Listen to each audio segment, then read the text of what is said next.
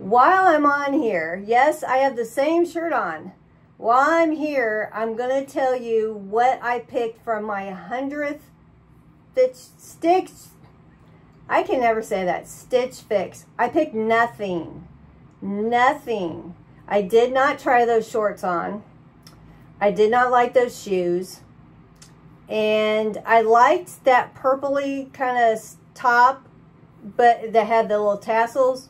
But I didn't like the tassel. I didn't like that hangy stuff. The pink top, I didn't like that big bow in the back.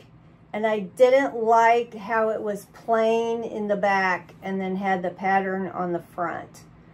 And I don't even remember that third top. Yeah, I had a different stylist, and I think that might have been the problem. But I did not schedule another one because I don't like how they did away with the styling pass. And I don't need to spend money on that stuff right now. So I'm not looking to get anything from Stitch Fix specifically for a while. There are some tops and pants that I liked in the app that, you know, you can just buy clothes from them. You can just buy them. You don't have to have the stylist. So, yeah, so that's where I'm at on Stitch Fix right now.